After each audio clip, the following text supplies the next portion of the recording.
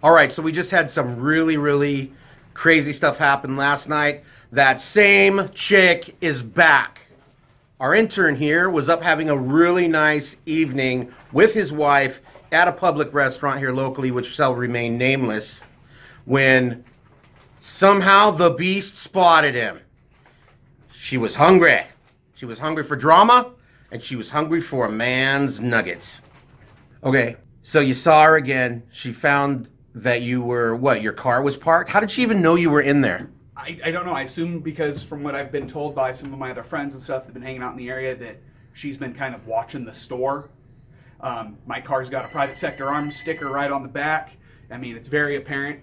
It's a private sector arms sticker, Glock sticker. You know, from what we've been told and what we've seen, my wife saw her multiple times over the last week hanging out over at the Safeway gas station that's about a block and a quarter from here to direct line of sight to our parking lot, and basically just seen her overall occupying this area around the store.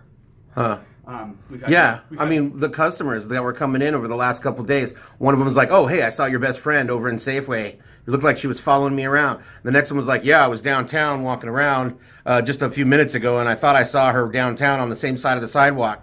And all these people, the one thing they have in common is when they were telling us the stories of when, they were all wearing our shirts at the time. Yep. So, yeah, it seems to me like she's stalking us. If she can't let it go, she must have fell in love or something. Yeah, must have. Yeah, so anyway, you guys are sitting there eating at Wendy's, right? Well, what happened was we ordered our food. It takes a couple minutes for them to make the food, so we get our one drink, we sit down, me and my wife are chit-chatting. It's fairly busy. And then I notice them bagging our food we're eating in. At that point, I notice this big black shadow off over here in my peripheral vision. And I look, and there it is. And it's already got its cell phone out, and she's trying to verbally accost me. She's getting verbally aggressive with me. Oh, look at this big guy type of thing. And then so at that point, I just kind of look at her and just go, just leave us alone. You know, we don't want to deal with this. So we grab our two. So you recognized her right off the bat? Oh, right off the bat. I could identify that face anywhere. How many other people can identify that face anywhere? I don't know, probably 1 million or more. Yeah, that's what the numbers say. That's the numbers say. So me and my wife take our 2 trays. We go back to our table. We sit down, and it follows us to our table. Mind you, I sit in a position where I could see my car. I have my back to a couple of windows. Now, care for that, but I'd rather be able to see my entrance. Sure. And then so she comes up, and like my table's like right here. She stands right here. And she's talking shit. What is she saying? I don't even remember because I was trying to ignore her. I was doing my very best to ignore her and have a good meal. But yeah, well, obviously you can't have a good meal if somebody's standing right at your table. Yeah. So she was right at your table, like she's engaging in conversation. Yeah. Okay, and so you're ignoring her. At what time did you actually start? What time did you call 911? What is it that she did that made you go, okay, I need to call 911 immediately? She reached down, said something to me, and grabbed a bunch of my chicken nuggets and stuffed them in her mouth. She ate your food? Yes, she ate my food. Man, don't you know the rule? Never touch another man's fries. Exactly. Or nuggets or whatever. I try not to touch another man's nuggets. That's for sure. Exactly. Okay. So anyway, what else did she do? So she does that, and at that point, I pull out my phone, and I unlock it, and she goes, oh, a Glock background? You're definitely a big man, aren't you? And at that point, I'm like, you know what? Just leave us alone, or I'm going to call the cops. And at that point, she's like, just do it. Just call the cops type of thing. So I just hit 911, hit dial. She continues to accost me there in the store, and I make the decision because there's a couple of families eating. I'm just going to disengage. I'm going to go outside. I'm going to call the cops. They'll arrive. They'll handle it. So I get up, I go to head outside, and she follows me outside. Okay, now, you got plenty of witnesses from the employees that are there that this lady is doing that and that she followed you out, right? I mean, there's people there. Yeah, right? There was a lobby. There was at least 5 people in line. There was a family of 4 with 2 babies sitting there eating. But did you notice specifically that the employees that worked there saw her harassing you and followed out the deal? She was making that much of a... Oh, I can guarantee you they did, because when I was up at the counter interacting with them, I was, standing at the counter with my food in front of me. She was here. She was like, I could feel her here. Gotcha. So it wasn't to the point where she was making contact, but you know, you could But feel you know, the heat you got a taste of radiating. you got a taste of her body heat. Yes. That's gross. Yep. Okay, so then I head outside, and so I'm kind of walking around in the parking lot saying, hey, you know, this is who I am, this is where we are. Of course, 911's asking for the address, and I'm like, I don't know. We're the Wendy's on Harrison Ave in Olympia. I mean, there's only one. I need officers here now. You know, I'm an intern at private sector. We had this person come in. She did this. She's now accosting me here. I am armed because I'm always armed. So we need an officer here before she gets physical because she's escalating. right. And so while I'm on the phone with dispatch trying to get officers there, my wife follows her out. She continues to yell things at me. She's got her phone recording. At one point, she starts kicking the back of my car. Like what part of the car? Right on my bumper. She scuffed it a couple little times because, I mean, if you remember watching the other Antifa video, she couldn't even get the Bible on the roof. Right, yeah. How's she going to dent my car? Right, right. So she puts the boots, so to speak, to your bumper. Yeah, she tries to put her shit kickers to my bumper and only manages to scuff it. So law enforcement eventually does arrive. After she does try to engage with my wife, I tell my wife, just go inside. Because I don't want my wife in a situation where this person attacks my wife, because at that point, I'm going to protect my wife. Right.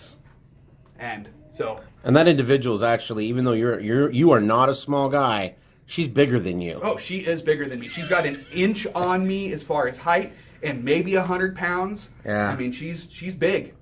And so law enforcement arrive.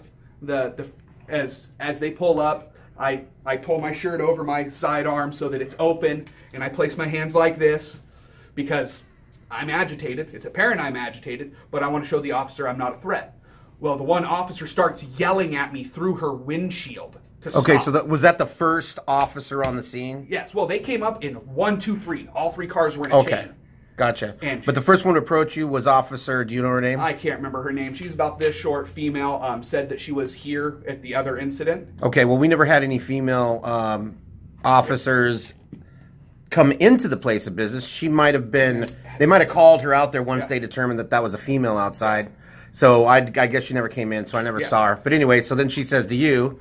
Basically, you know, tells me to calm down. And I'm like, you know, this crazy person is stalking us, doing this, that, and the other thing. At a bare minimum, it's harassment. And she goes, well, look up the RCW for harassment. She's not harassing you guys.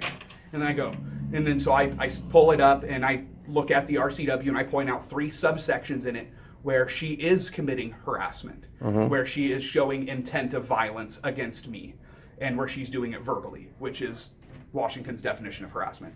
And then I pull up the stalking RCW, and I show where the top 3 of the main 5 things for stalking, where she is doing that to our store.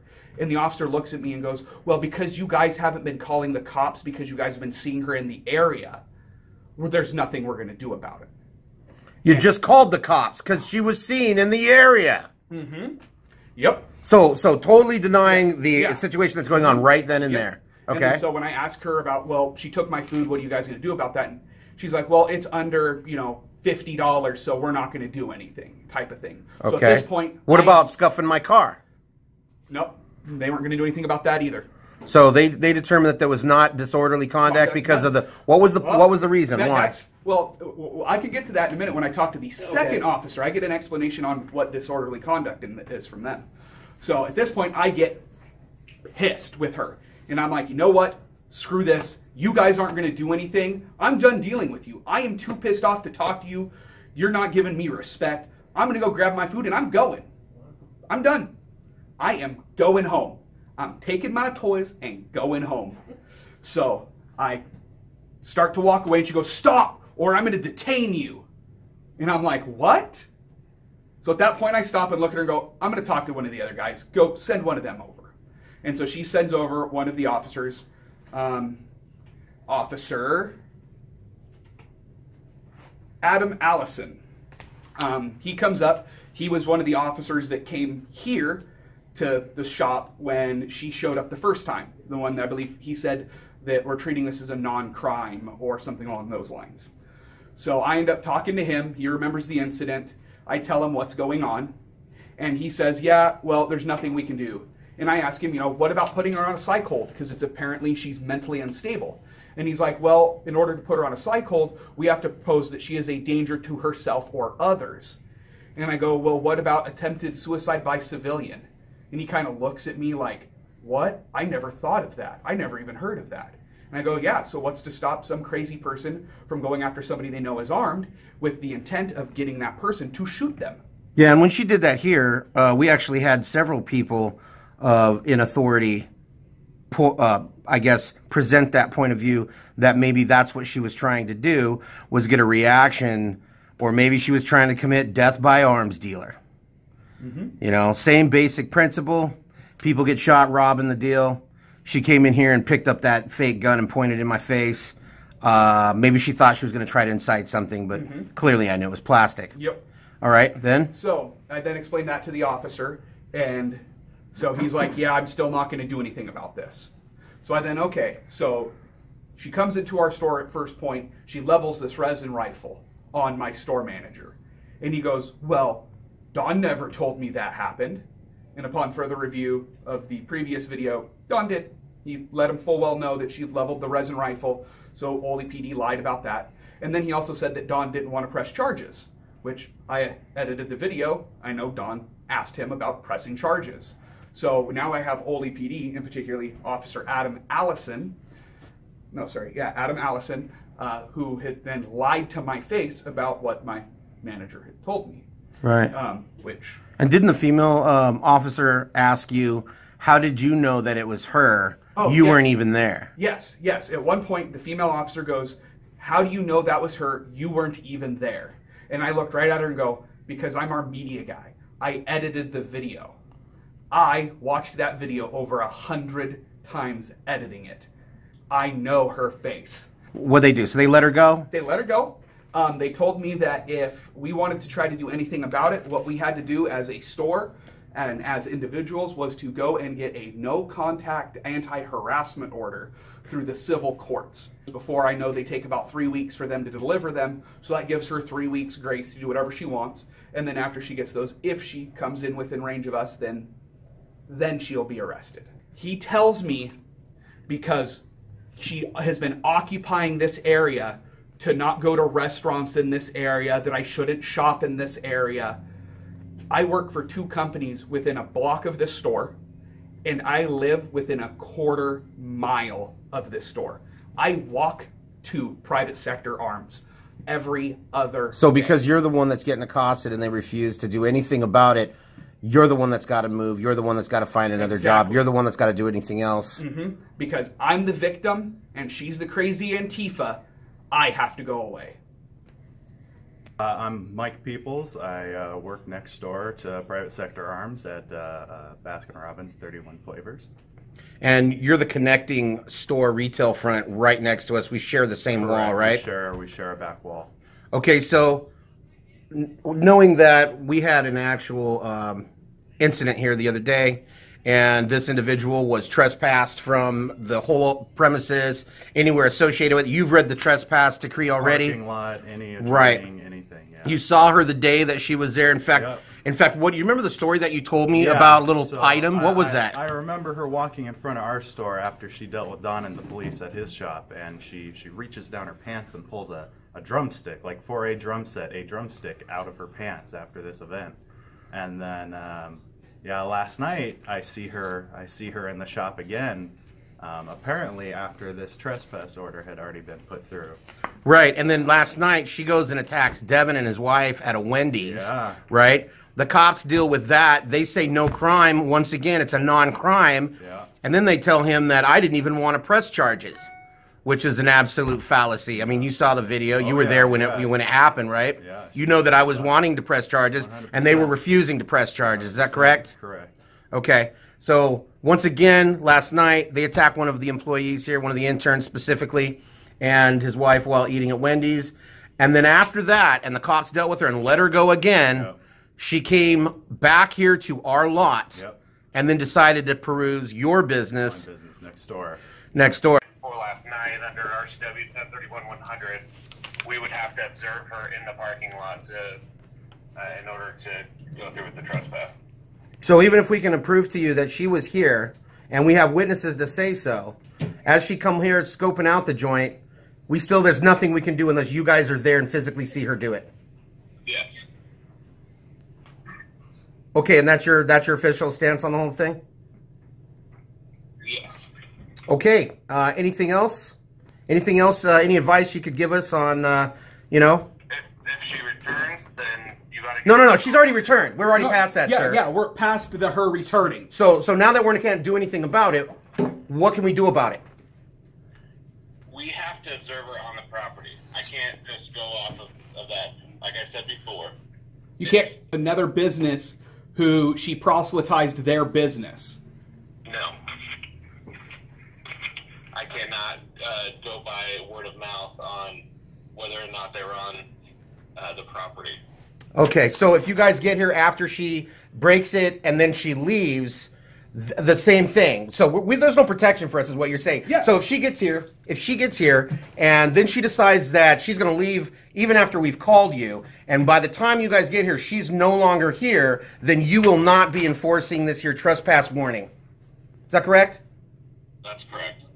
Okay. And can I ask you one more question? Did you tell my intern here, Devin, that I did not want to press charges, and that's why you did not arrest her or do anything at the time when she threw those Bibles at the store?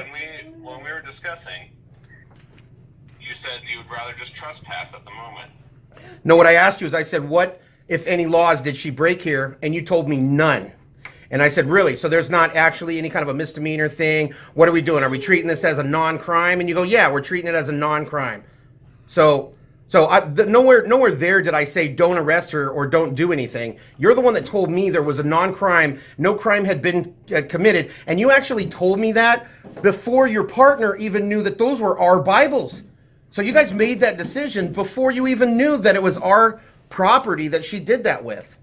So that's kind of strange to me, but it's what's even more strange is that there's nothing that we can do about it, and you won't take our word for it or a sworn witness statement, which seems absolutely ridiculous. But since that is your policy, and since you do quote the RCWs, can you actually give us a number on that so I can take a look and do all that? RCW 10-31-100 is called arrest without a warrant.